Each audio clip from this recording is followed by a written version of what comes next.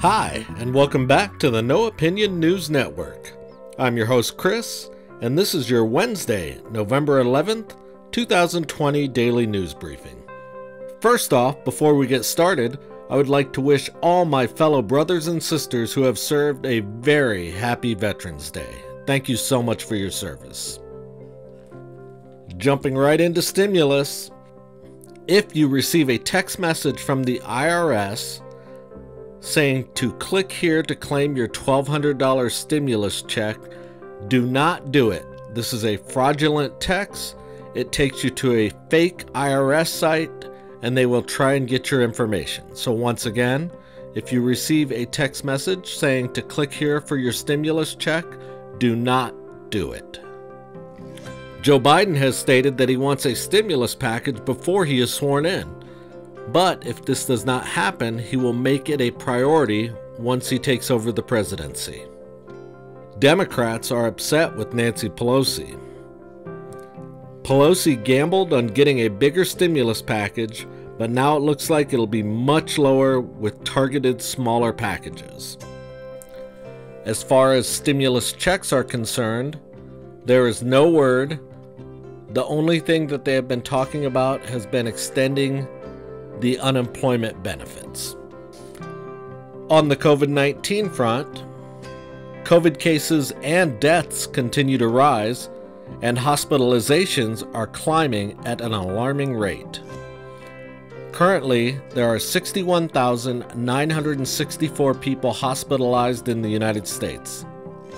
This is up around 27,350 from 1 month ago when we had 34,615 hospitalized.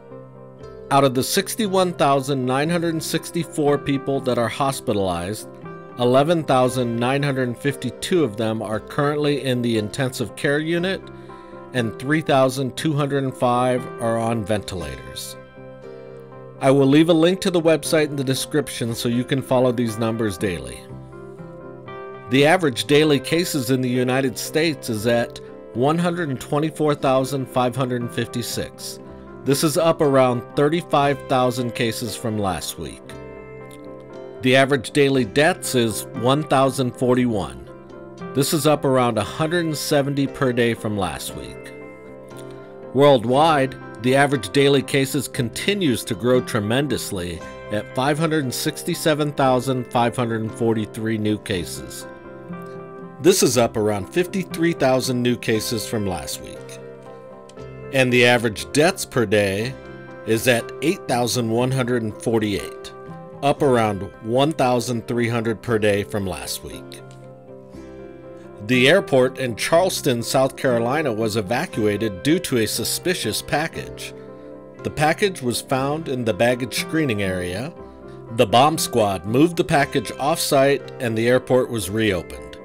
No word, as of yet, what was in the package.